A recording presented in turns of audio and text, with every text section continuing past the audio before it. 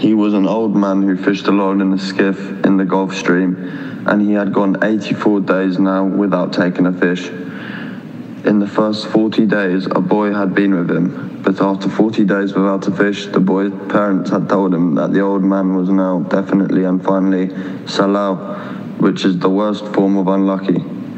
And the boy had gone at their orders in another boat, which caught 3 good fish in the first week.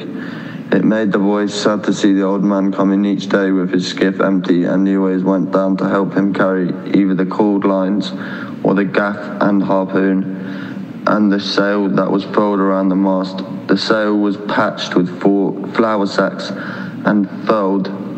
It looked like the flag of a permanent defeat. The old man was thin and gaunt, with deep wrinkles in the back of his neck. The brown blotches of the benevolent skin cancer the sun brings from its reflection on the tropic sea where his cheeks. The blotches ran well down the sides of his face and his hands, and the deep creased scars from handling heavy fish on the cords.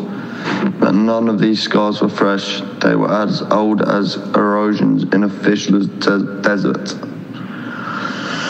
Everything about him was old except his eyes, and they were the same color as the sea, and were cheerful and undefeated. Santiago, the boy said to him, as they climbed the bank from where the skiff was hauled up, I could go with you again. We've made some money. The old man had taught the boy to fish, and the boy loved him. No, the old man said, you're with the lucky boat. Stay with them. But remember how you went 87 days without fish, and then we caught big ones every day for 3 weeks? I remember, the old man said. I know you did not leave me because you were doubted.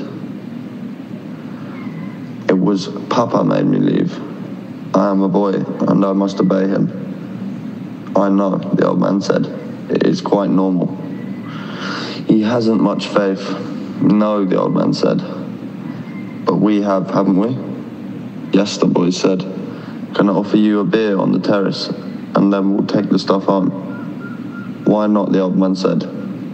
Between fishermen. Happy birthday, teacher, and have a nice day.